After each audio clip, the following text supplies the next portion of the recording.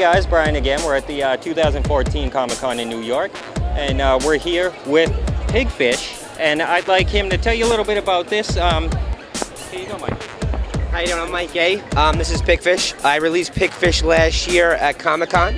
The game was done in 3 months.